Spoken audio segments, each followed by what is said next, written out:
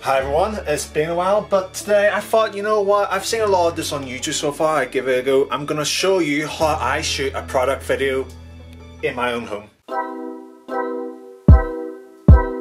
So as you can see, we have our product, which is the Cool Water Aftershave for men.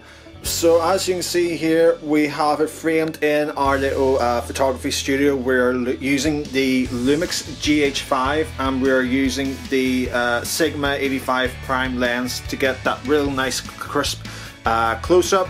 So with this photography studio, you get a little light which shines onto the product, but obviously we need a little bit more, so I've got this light here set up to shoot at the product. Now, as it is a aftershave, obviously it involves water, so I might sprinkle a little bit of water just to let that pop out.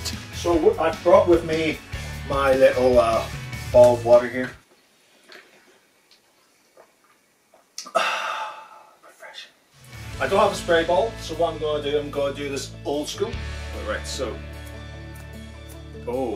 see what you can see here? You get the little trinklets of water. Oh yeah, that looks nice.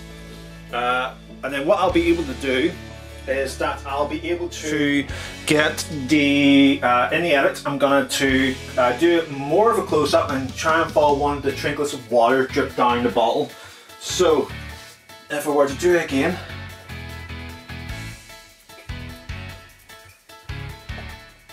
there we go. So yes, already looking great. You can see the water splattered on the product there. Oh yeah, it looks good. Now that we're done with the product portion of the shoot, I'm on to my favorite part of the shoot, which is the actual, demonstrating what the product does. So I'm gonna film myself spray the aftershave in my bathroom, like spray it, so the camera's gonna be shooting me in the reflection of the mirror, and you can see the, I'm lifting up the product, and you know what, it's better if I show you.